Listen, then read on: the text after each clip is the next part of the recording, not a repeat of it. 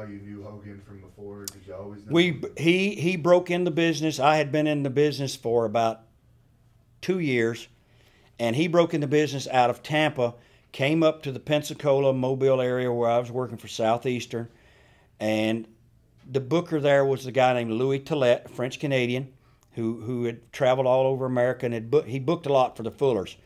And so they had him in as a booker, and he told Ron Fuller, he said, I have this guy out of Tampa. They call him the Hulk. They call him the Hulk with his French accent. And so he showed a picture to Ron Fuller, and Ron Fuller said, well, can this kid work? He says, you know, he's really green, but I think he's going to be a big star.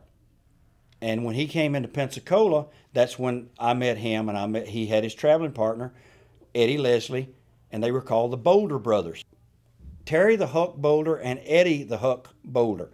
But it was Eddie Leslie and Terry Bollea who were Hulk Hogan and Brutus Beefcake later on. So we met. They stayed at our apartment, myself and David Schultz. When their car was in their truck, their van was in the shop. They used my car. We shared our food. They were just, I mean, they weren't making any money. It was their first territory, and they were scared to death. I mean, they were afraid of everything. They were so afraid because they didn't understand the business.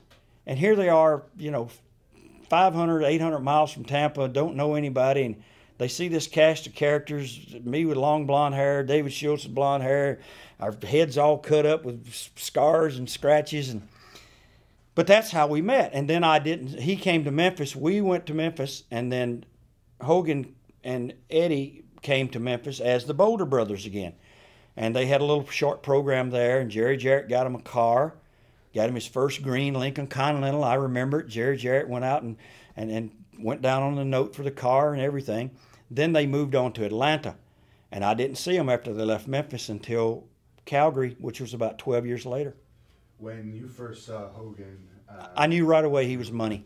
Yeah, I knew what you were going to ask me. As soon as I saw this guy, I knew he was made of money. I mean, he had that long blonde hair. He had that Fu Manchu. He had this body. He was tanned. He did all the superstar Billy Graham stuff in his interviews, and he was a great talker. And he actually learned how to work as he went along. Beefcake never had a lesson. I mean, we worked out with Beefcake just in the apartment and in the buildings. We would go early in Panama City and Pensacola and places, and he'd get in the ring and work out. Sometimes he borrowed my boots and everything because he didn't have boots to wear. But they were two nice guys, really nice guys, and I knew they both were going to make money.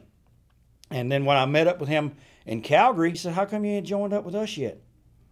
I said, well, I didn't know. I mean, you know, I didn't think I was good enough. And he says, man, you're as good as anybody else. He said, I'll have Vince call you tomorrow. Next morning, 8 o'clock, phone rang, and that was it.